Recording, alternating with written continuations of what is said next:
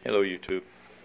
I'm continually putting in this marine buffer to bring it up to 8.3. Once it's up to 8.3, which it's really close, today will be the last day I put it in, and then you put it in every 2 weeks to keep the pH stable, keep the tank stable.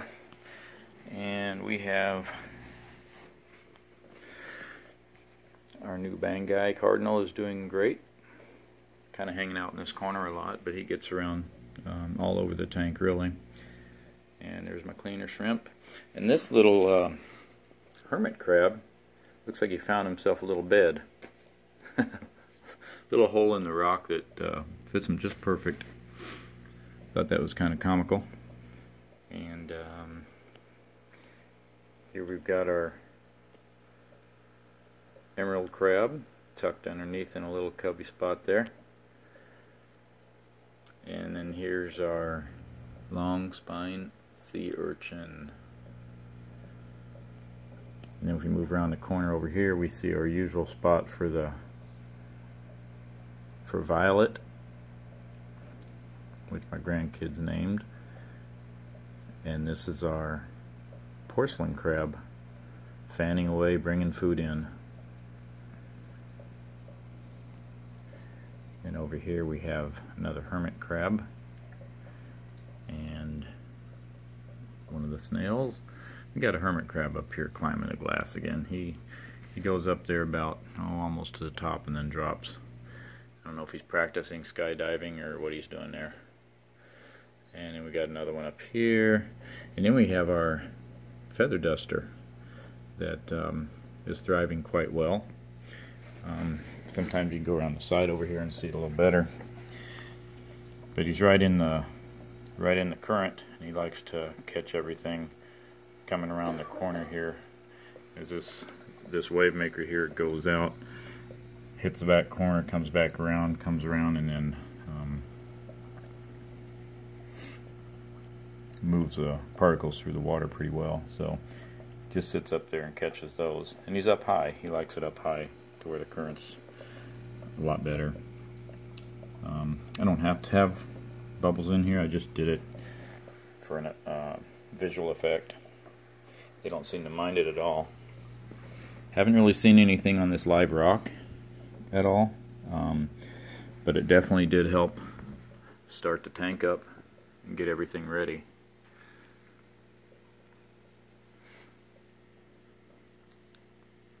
Not sure how long it takes for these feather dusters to reproduce, but they reproduce on their own, which is kind of cool. I think they call that asexual. And then here's my shrimp that molted 2 days after I got him. He's doing quite well. He was picking on my feather duster, but I think he's kind of chilled. Just like the emerald crab was picking on the long spine sea urchin, but you can see they kind of spend their time close together now, and he doesn't bother it at all, so that's a plus. And this guy for some reason is always looking into my kitchen. Kitchen's right there, and he's always sitting in here looking that direction. Not always, probably 80% of the time. Other times he gets around here and he swims around. He hasn't hosted to the sea urchin yet. Probably because the sea urchin isn't quite big enough. Once it grows bigger, possibly the Banggai Cardinal will start hosting and swimming through its spines. Right now it wouldn't really make any sense to swim through those spines because they're probably about as big as he is, or smaller. I think he's a lot bigger. But that's a oh yeah, I got another snail up there. That's an update to my tank. I will continue to pour this marine buffer in. I've got it in a glass here, mixed with one cup of fresh water from the faucet, tap water, and it buffers the water to be put in here. In fact, they said use that when I do my 20% water changes. I haven't done that yet. It's been about 3 weeks now that I've had the tank going. I have not done the water change yet. I've got a tremendous filter in here if you haven't seen it. I've got a biofilter that filters up to a 75-gallon tank, and this is a 29-gallon, so it does more than its share. I've only opened this up one time since I put it in here, cleaned it out, and since then I have not opened it, and I'll probably wait a couple months, maybe 3 months, before I even rinse everything off in it and put it back together. It's doing an excellent job of keeping this tank clean, and also just keeping the water the way it needs to be. My ammonia, my nitrates, nitrites, everything is almost zero. Couldn't ask for a better system, really. And I got that filter with a 55-gallon that I bought, but the 55-gallon tank was too big for the house, so the wife and I wanted to set up this 29, 30-gallon. So we did that, and that's what we have. I'll be getting some clownfish. I may buy them in a pair. I'm thinking about Wyoming whites, possibly. We'll see.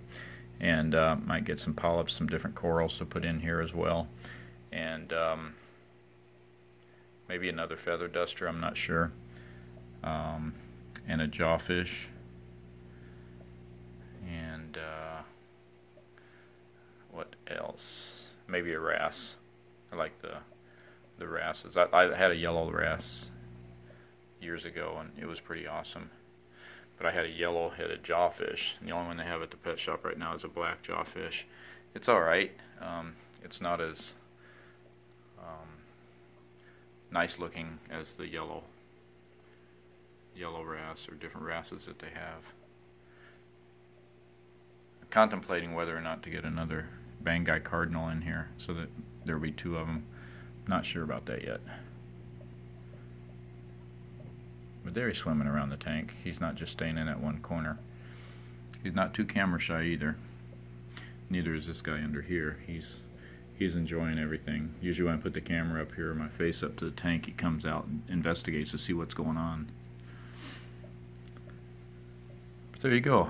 Thank you again for watching, and any comments, please leave them. And be sure to subscribe to my channel. Thanks a lot.